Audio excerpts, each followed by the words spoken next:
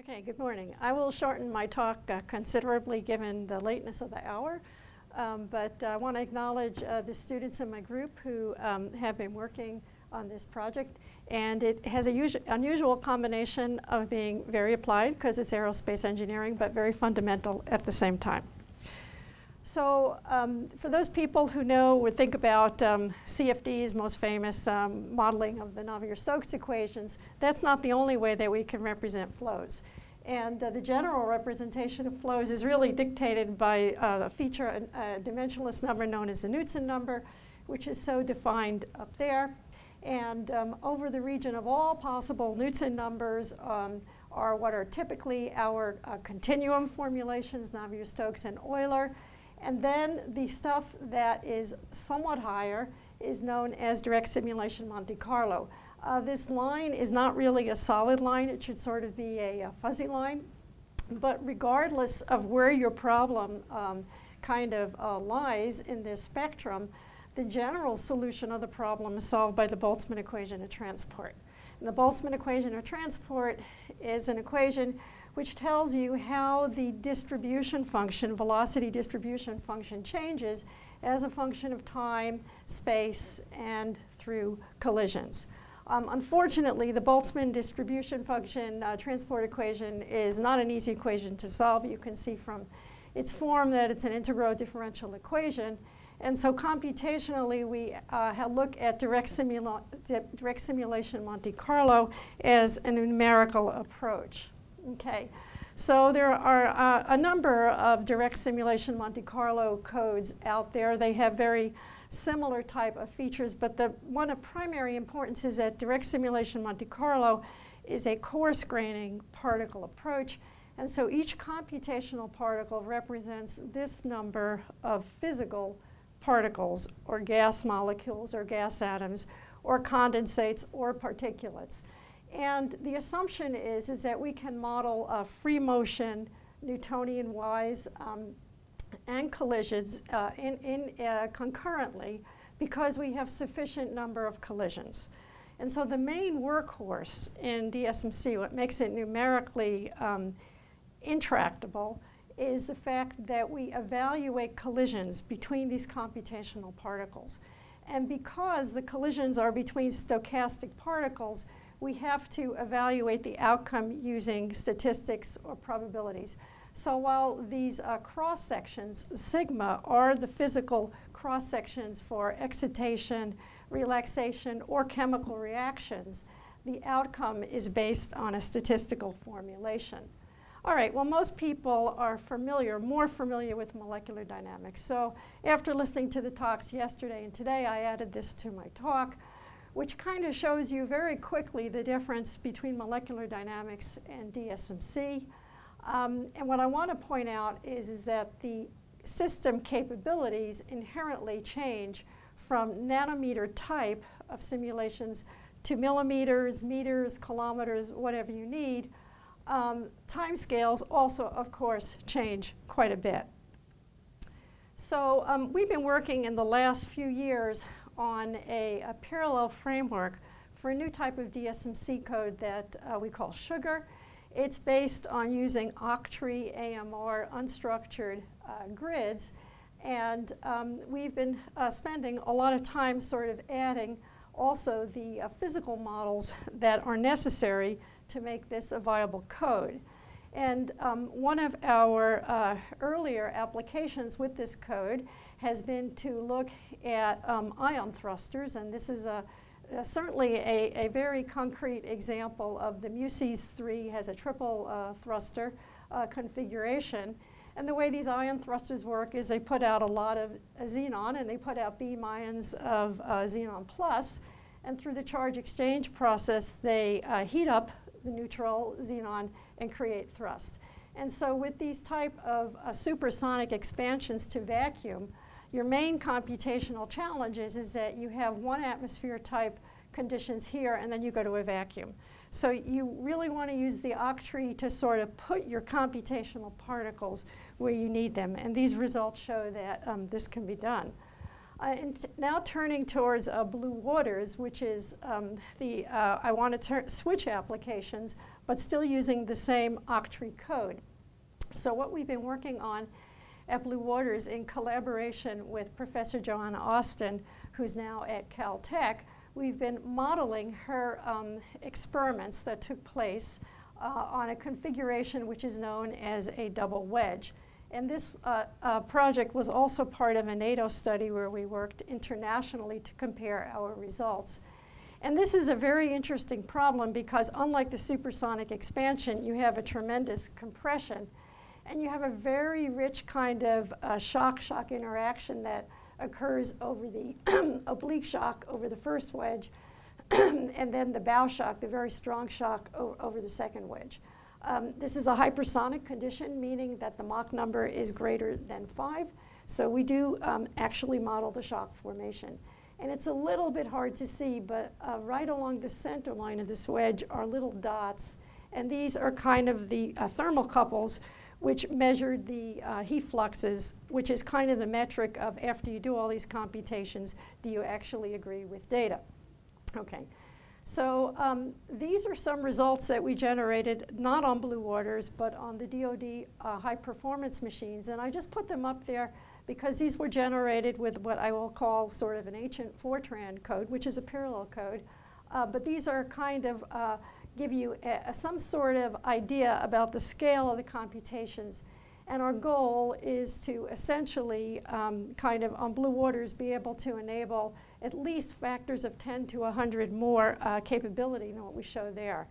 And this data has to be sort of, we've made some of these simulations and we did what anyone will do computationally, which is to try to model the problem as two-dimensional, saving the third dimension as something that you would assume symmetry. And so we were very happy. So in these pictures, the symbols are the heat flux data, and the rest are a series of our calculations in 2 dimensions. And if we had just intellectually stopped at 100 microseconds, we would have been very happy. But unfortunately, we went further, and we realized that we didn't have a steady solution. And the pathology of this whole thing is that the flow is actually unsteady. And furthermore, as we did these calculations, we realized that when we reached steady state, not on the time constant of the experiment, we had results which were totally wrong. So we went on to a 3-dimensional case, and the results are still not perfect. This disagreement on the forward edge is what we hope to improve by running our code on Blue Waters and getting better results. But we're still in much better agreement. So let me turn to how we're doing the simulation on Blue Waters. So in Sugar, one of the problems when you work with an unstructured grid is that you have to find the surface. And so finding the surface involves like a cut cell type of algorithm. And you can see sort of the schematic showing the differentiation of the different cells. And when you get to the situation like where the green cells are, you have a split cell situation. And again, in a particle type of method, you have to get the volume right. And so if you don't split the cell accurately, then you won't compute the right volume. You won't compute the right collision volume. And so we've kind of spent some time doing that. And we've tried to do it in a fashion that's intelligent. So when the particle does hit the cell, not only do you have, when it hits the wall, not only do you have to know the volume, but you also have to have a gas surface interaction model. And there's a smart way to do it and a way that is not so smart. And so let me just kind of, we kind of improved the way we did it by trying to, using the root cell structure, trying to find those cells that are close to the wall so that we could minimize the amount of checking that's gone on. And in this view graph here, you can sort of see that we've kind of thought seriously about how many triangles a particle has to check. It's not good when particles go inside the wedge, but some of that may be tolerable. And you can see that we've sort of improved the efficiencies in a very parallel type of format. Okay, so just want to show you a couple of comparisons for an argon flow over the double wedge. showing essentially comparison of we've gotten running on blue waters versus the earlier results. This is still not for the Knudsen number that is our target Knudsen number, but it was just something to get started. The shock structure is what we expect to recapture, and you can see the very high temperatures, you know, in the bow shock, which is kind of a very strong shock, just where they should be.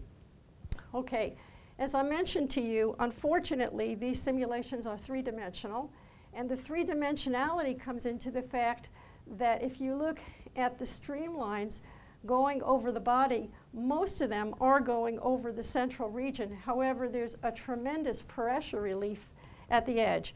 And the ability to capture this pressure relief is going to tell you whether the flow is stable or unstable in the recirculation region, which I'll show you a picture of in a moment.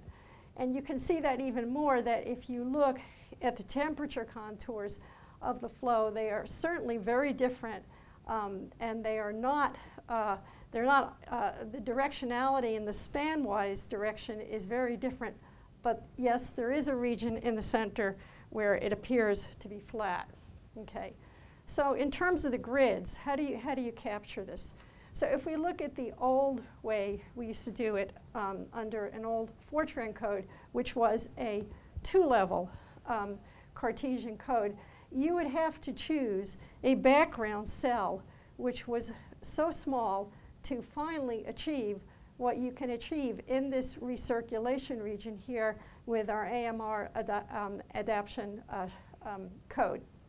And this is still not the level of refinement that we need, but already even at this higher Knudsen number level, you can see that right here in the recirculation region, which is this region right here, you need at least 5 levels of adaptation. Okay, just taking a linear cut across the shock, the second shock, just shows you that we have good quantitative agreement. Sampling time is a big deal in this calculation, and these numbers are not encouraging. The timing of the code also depends on the case that you run, not a surprise. So we wanted to run a really strong shock case, which is strong, but still not by NASA standards that strong, and we could test the thermochemical non-equilibrium that we would expect at that Knudsen number. And so here I show you we have implemented successfully the 2 temperatures, translational and rotational temperatures. The degree of thermal non-equilibrium is so high that you can see that these 2 temperatures are quite different. Not enough collisions to really make the temperatures the same. Essentially, the kinetic energy of essentially the bow shock goes into these internal temperatures here. This kind of discoloration here just shows that both codes are actually suffering from a lack of particles along the axis of symmetry. Taking another cut along the stagnation streamline, the results are very, very good. For those people who might know a little bit about this area, this is essentially a no-slip condition. So the typical Navier-Stokes requirement that you have temperature and velocity slip at the wall do not happen if you have finite Knudsen numbers. And in fact, the sugar code picks up that non-slip condition very well. Okay, so now in terms of scaling. So we just started on the machine. So we're sort of learning. And what I have here are the 2 scaling examples. One is over the double wedge, and then I will show you the scaling over the sphere. And so there's kind of good news, and there's bad news. So it's pretty clear that the sugar code, which it is kind of showing certainly improvement in terms of timing, but in terms of speed up, the good news is that at least for a larger number of ranks, the sugar code is kind of approaching the ideal result. The problem is that if you kind of normalize the time that it takes for sugar compared to the old SMILE code, the old 2-level code, it's too long. And so at this point, we can't get to our target. And then for the strong shock over the hemisphere, I just have the sugar code results here. And again, the scaling is not bad, but there's clearly a bottleneck that's going on here. And so what we're working very hard on now is we think it's a communication bottleneck. Load balance is like supremely important in what we're doing, okay? Just like the previous speaker kind of spoke about Monte Carlo issues, if we have particles that are not doing anything and they're just colliding and colliding over again while other processes are waiting, we have a really bad situation.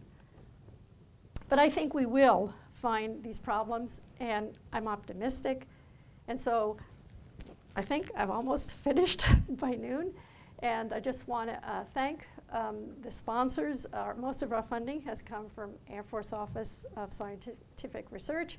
A number of the computations started at Penn State and have now continued at UIUC. And Blue Water's acknowledgement, and also the support that we've had on the DoD machines. Thank you very much. And we have time for a few questions. Professor Colley. So much a question. Can you just go back one slide? I want to look at it. Oh, scaling study. Okay. And to make it a question, how in future, how far would you like to go in terms of number of particles and so on, number of processes used? Right now, our computations are using like 10 billion particles. But we want to go at least 2 orders of magnitude higher. And I don't see any reason why we shouldn't be able to. 10 million? We're using 10 billion. Whereas this is 22 million. Right, but there was no point in running bigger calculations until we get this problem fixed. But my target is, on some of the DoD machines, we have run on an older code. The older code only scales to about 60 to 128 processors, and those codes are running 10 billion type of particles. And then to understand the problem, it is not usually then when you use more particles, you'll get better scaling. But your problem is not scaling, but absolute performance. Is that what you're saying? I think so, but I think we have to do some very serious profiling to find out what's going on. That's what this slide would indicate, right? Smile code is outperforming sugar, and sugar can't get out to it. It's not entirely unreasonable that the SMILE code might outperform sugar because it's a structured grid, and there's a lot of overhead on an unstructured grid. However, if the algorithm is good, then you should be using less particles. So you have to find out. So if you have some suggestions for... I'm all open. I guess in memory, which one has a better memory footprint? Which one does sugar code have a little bit lower memory footprint that you can scale out better once we resolve the scaling? I think sugar should certainly, yeah. All right, so let's thank the speaker one more time.